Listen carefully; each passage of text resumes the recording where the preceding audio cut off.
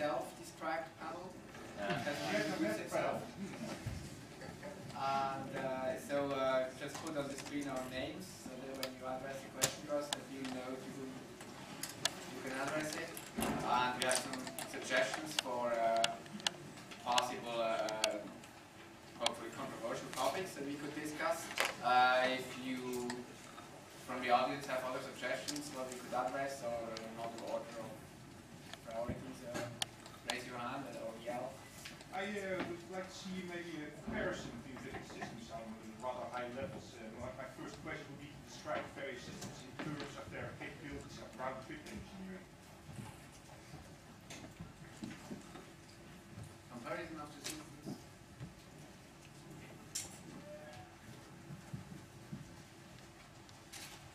And round-trip engineering is just one of the questions that please compare.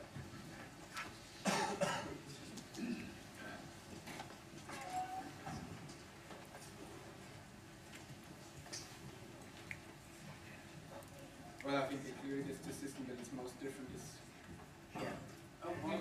Just another question you can throw in. Back in 2005, in the design discussions, I threw in the discussion of handling the collection class hierarchy inside the metadata hierarchy.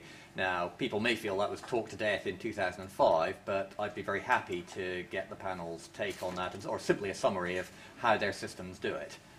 With the collections. Okay.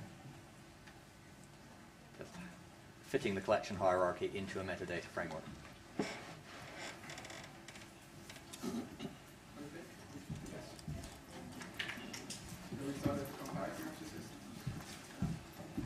Yeah, I guess the system that is most different is obviously yours.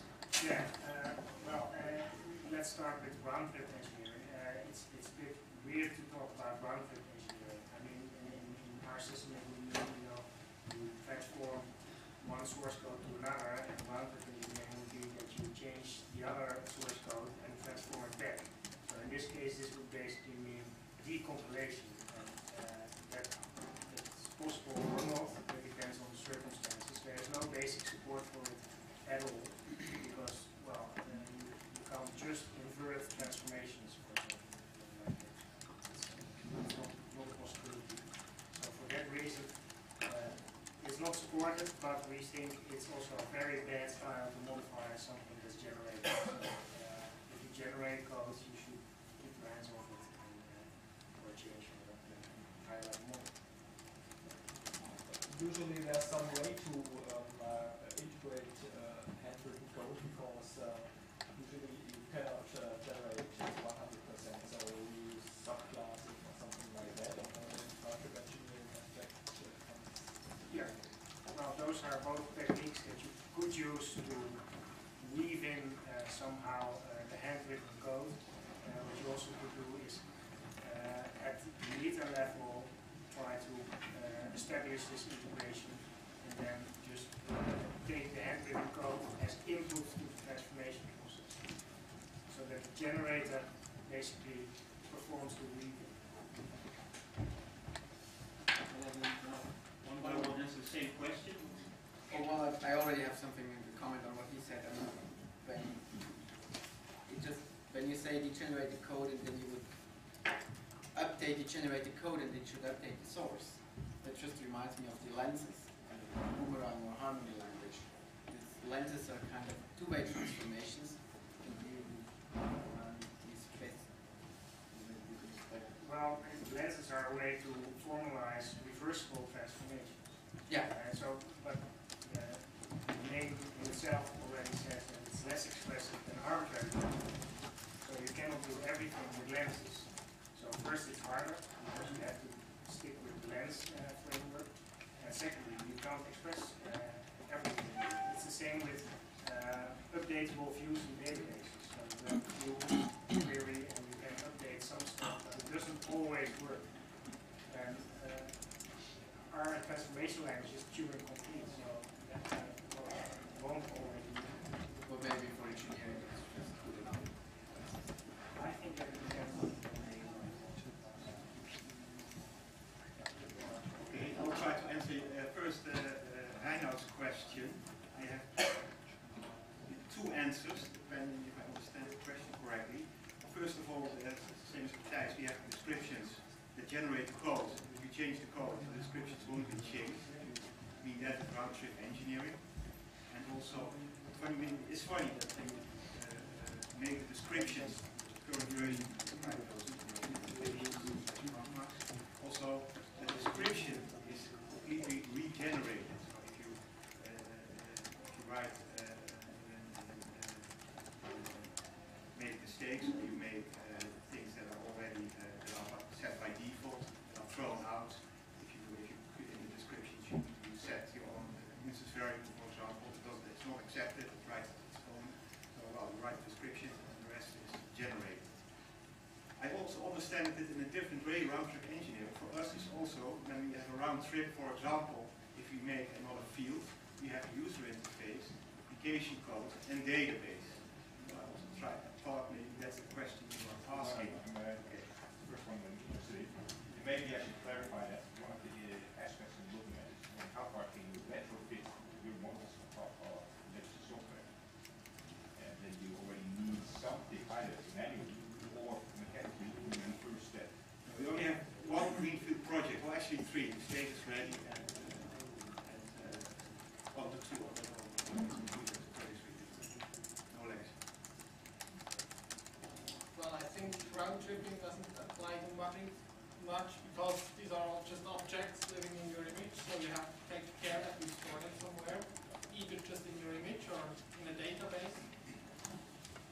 But they are all just there and you can inspect them, change them.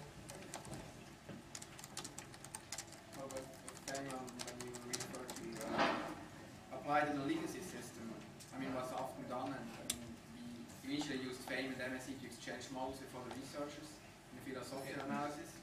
We initially used the FAME with Moose, and then usually what the other researchers did in their tools, they can just, for example, have a Java implementation, then they just add the annotations and fire up the framework, and then can export it, at least an MSE file, so that we can use it. So that's the bootstrapping.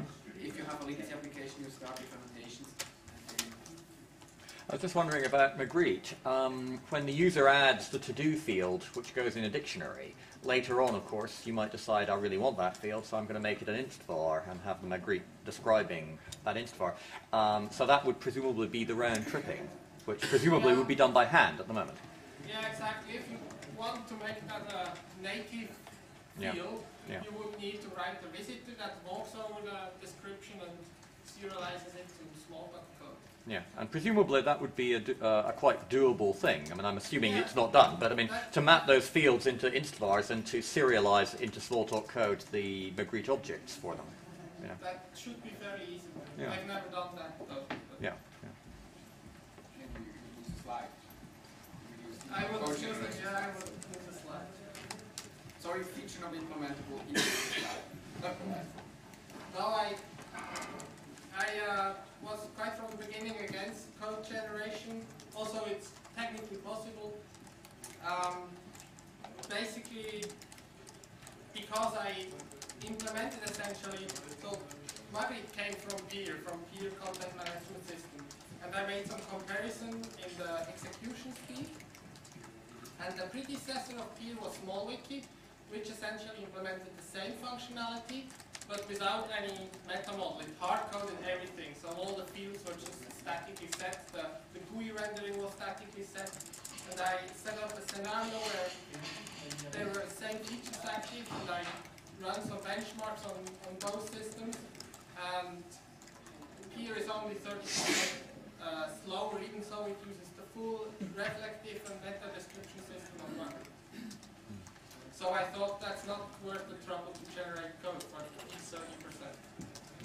But certainly in Magritte, I mean, I've seen the same thing in Glorp, that the active Glorp actually creates objects. But of course, nothing is more straightforward than to, change it via the web and so on in much the way you would with Magritte, and then say, all right, well, I now want to put that back into my code, please, because that's actually my correction to my system. So, if I wrote the original in code, why wouldn't I want the corrections in code? And you just do that. And it serializes out the method, and it's as if you'd gone and edited your method and changed it. Code generation becomes interesting. I mean, for example, in FAME as it is in Smalltalk, and And of course, the Java version cannot generate classes at runtime. So I simulate everything with hash tables. And as long as you have a fully meta-described application where you only work by accessing the whole, using the whole meta machinery, it does not matter where you generate code or not. But as soon as you want to mix some meta-run code with some handwritten code, then there must be methods for that. I mean, that field. Otherwise, you just have to access some dictionaries. So when you mix code with handwritten code, then code generation becomes important. And otherwise, what's the difference between a smaller class and a hash table? Not that much. But that's often where the actual application value comes, because your meta solution is great for part of it, but solving the full meta problem is really hard. So if you're in a real world application, you've got to be producing some of that hand code.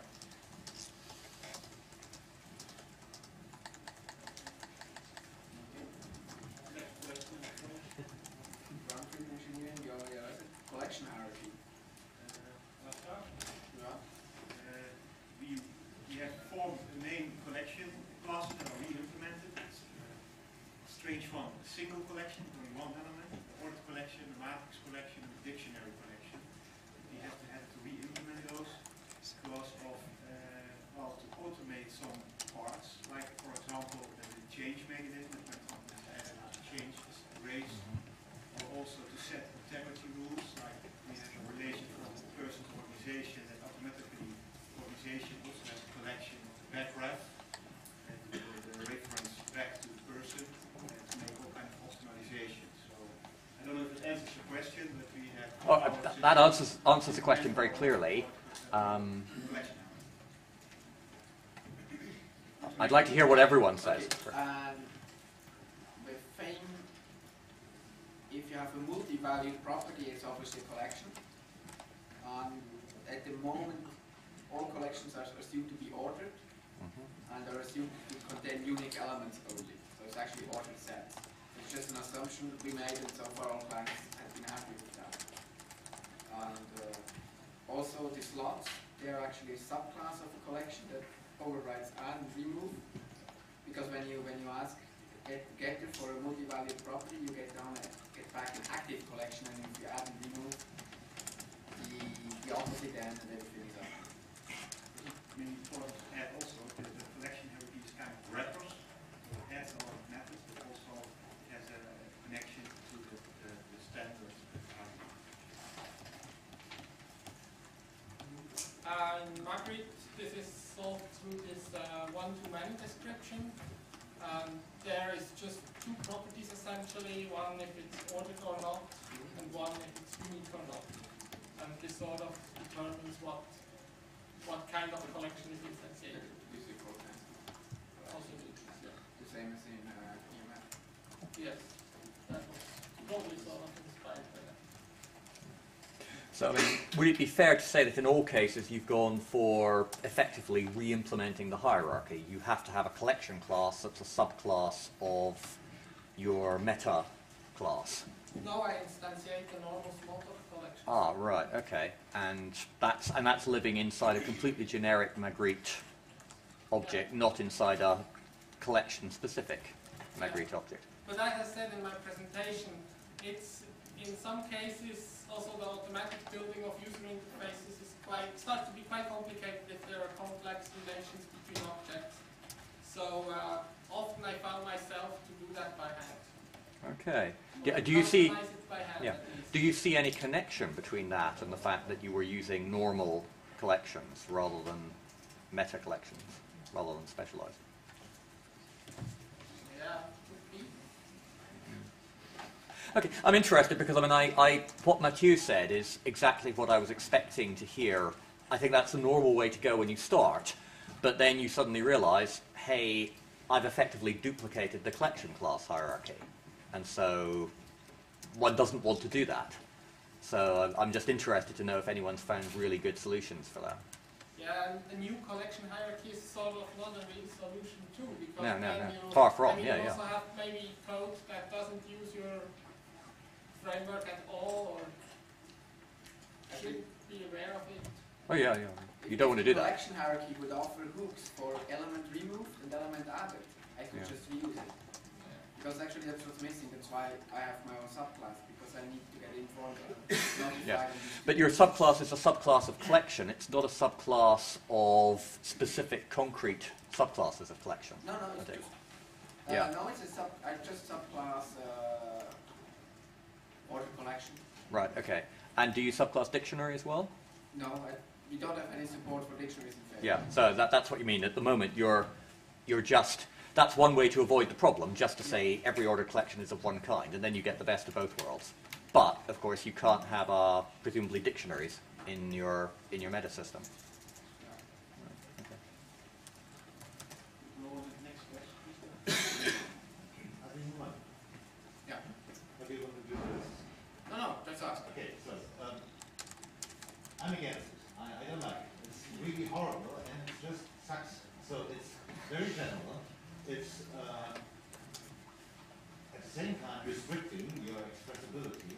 It's not understandable, and if you want to leave the bounds, you just have to fight with horrible framework code which has nothing to do with the application. So, and then the output is also something very generic, everything looks the same, and I'm a real fan of handcrafted GUIs. So, defend yourself.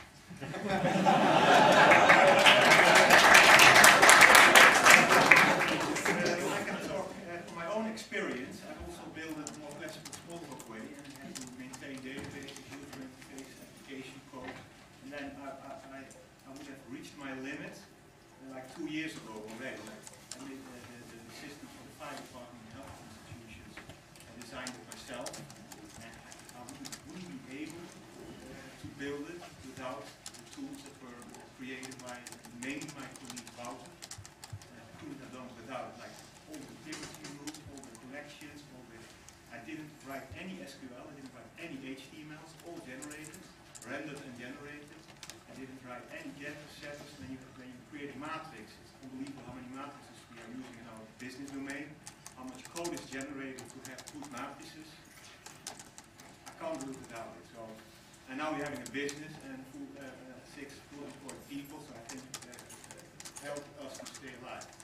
So it makes you more productive, but the user suffers from not having customized UIs.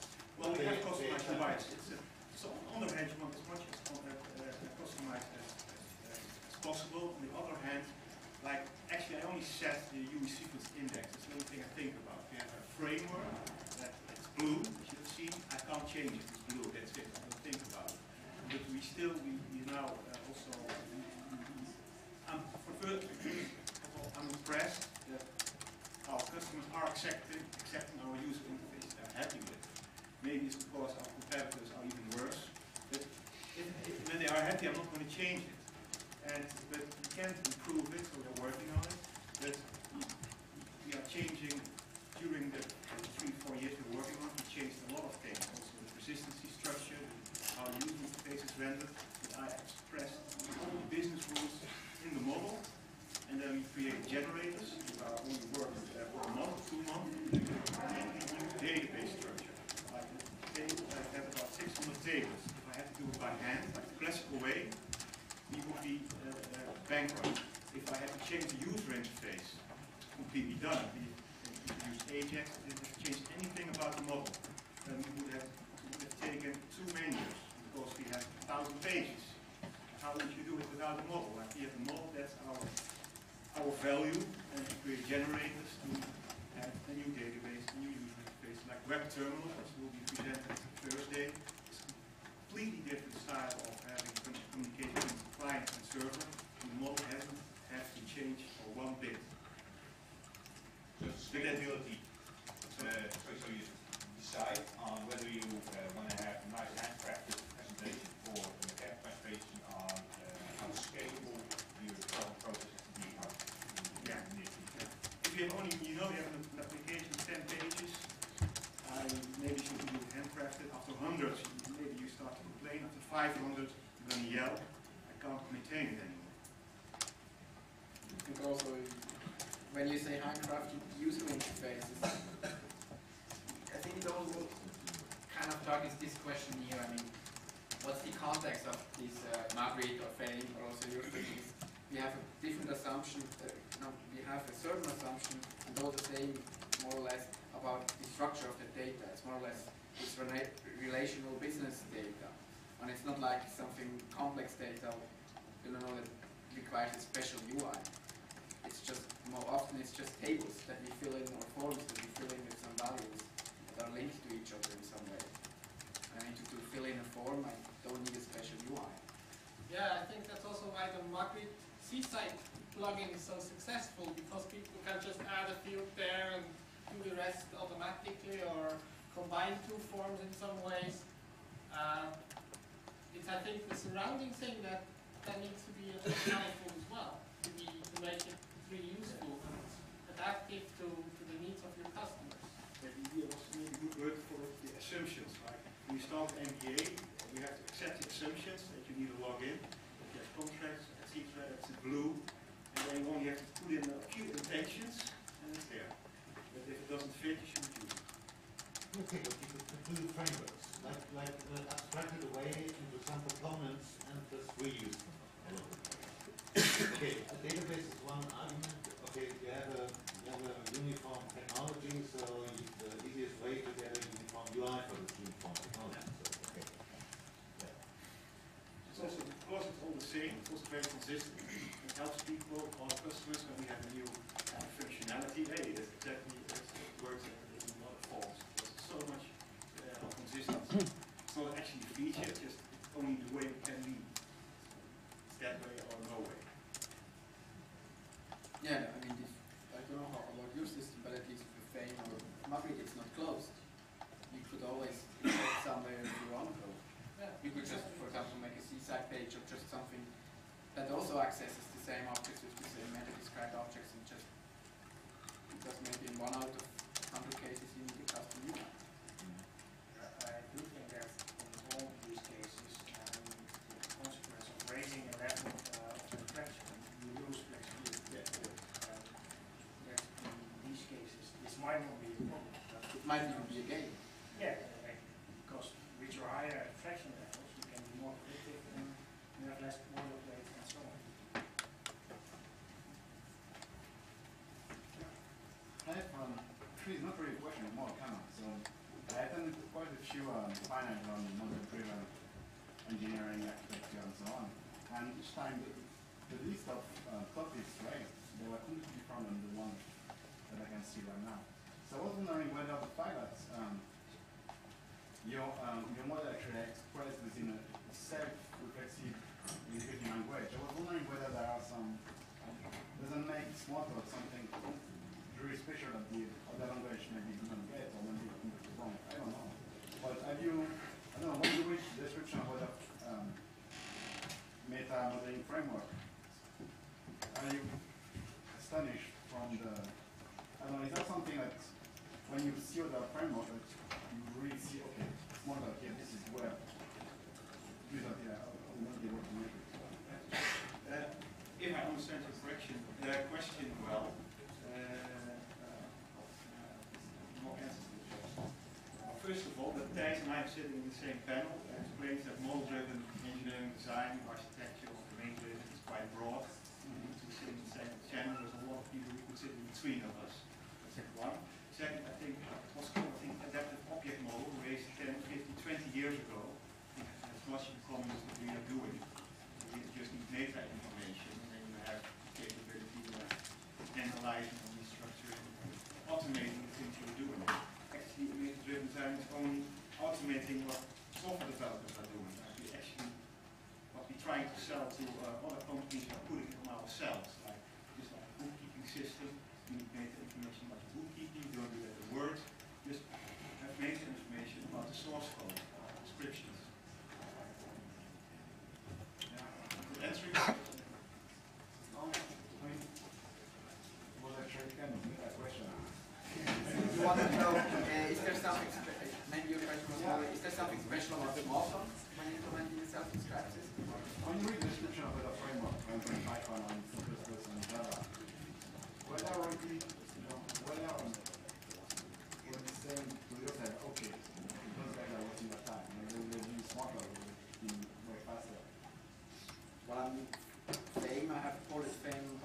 Python and Java, and it actually does exactly the same.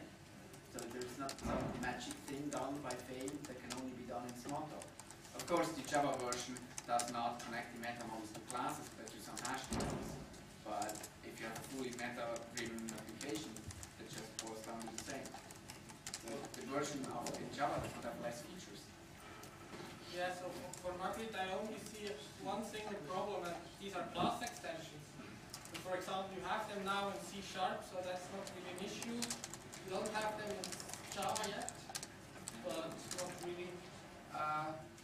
That's a problem if you want the real full extensibility. You really want to be able to extend an object from a totally different package. But if you features everywhere, that's also Yeah.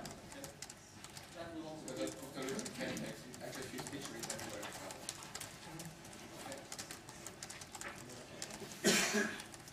Maybe Tijs showed it, but building Smalltalk, you think that you will make